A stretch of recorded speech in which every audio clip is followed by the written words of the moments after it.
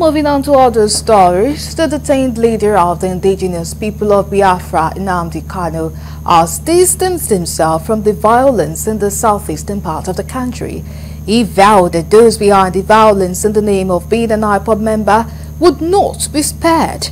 Correspondent Kanu reports that Kanu spoke immediately the court rules on Tuesday after he was denied bail.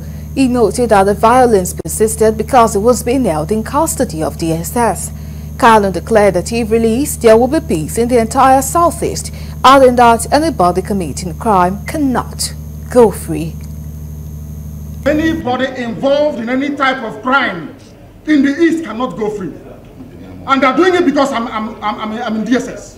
That's why if I said no idiot can try this rubbish, and they know it very well. Like that some people in government are complicit. They are making money with insecurity.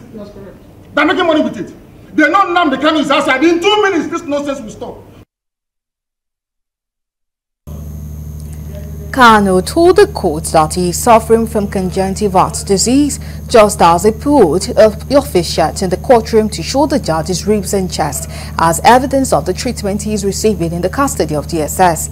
The IPOB leader said the doctors treating him within the DSS facility doesn't have the drugs to take care of him, noting that the DSS is patching him up so he doesn't die in custody. He alleged that there is a conspiracy for him to die in DSS detention.